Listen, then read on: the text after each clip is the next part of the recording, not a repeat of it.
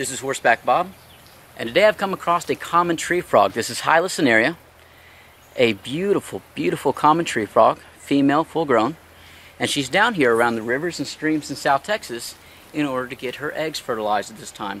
We're in the middle of mating season, so if you go outside, you're here at the right time of year, you're going to hear all those males attracting the females.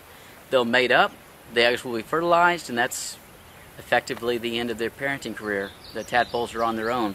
So the creeks and rivers are getting full of these eggs and tadpoles at this moment. These are primarily nocturnal, which makes this a very, very unique find in this part of the day.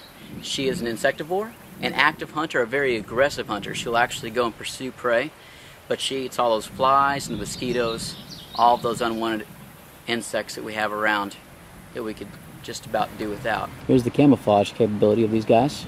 As you can see, she's up against a screen weed, not moving.